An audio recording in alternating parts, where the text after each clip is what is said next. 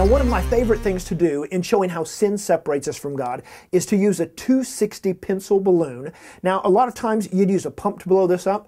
I just like blowing it up. And the reason for that, and I always encourage people, if you're going to use balloons a lot, wean yourself off of a pump, because if you're on a mission field or you're going door to door or you're out and about, a pump can break.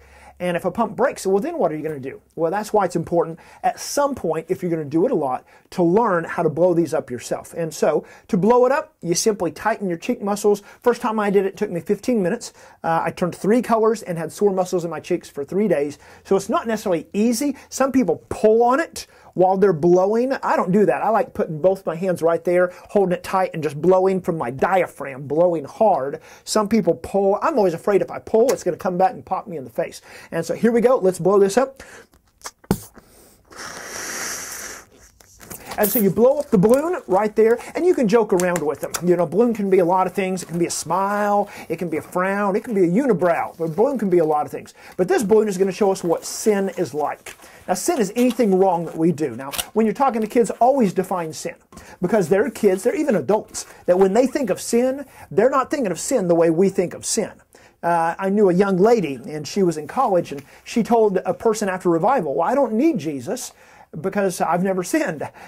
And then she talked to my wife, and as my wife is talking, she said, well, sin, the wrong things you do. And the young lady said, oh, that's sin? Oh, I need Jesus.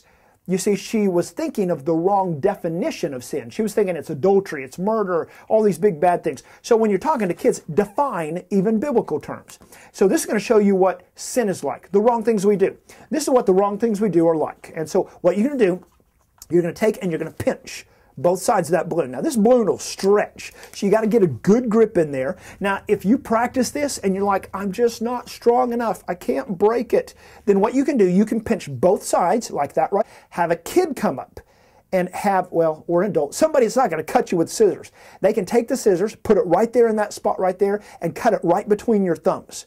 And it makes the same point, because your point is, our sin, it separates us, it cuts us off from God.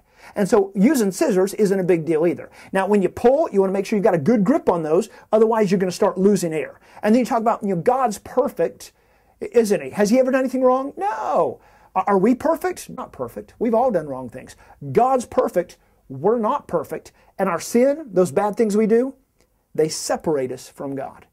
And so there's your point right there. Real simple, no illusion. Takes a little practice. If you can't quite get used to tearing it, have somebody use scissors. And then it's always fun to call the kid.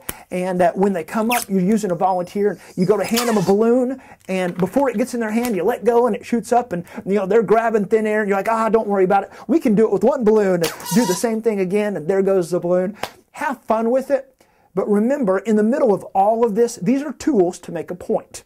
Not just tools to have fun, not just tools to be funny, but tools to make a point. So make sure that if you do anything, you make your point.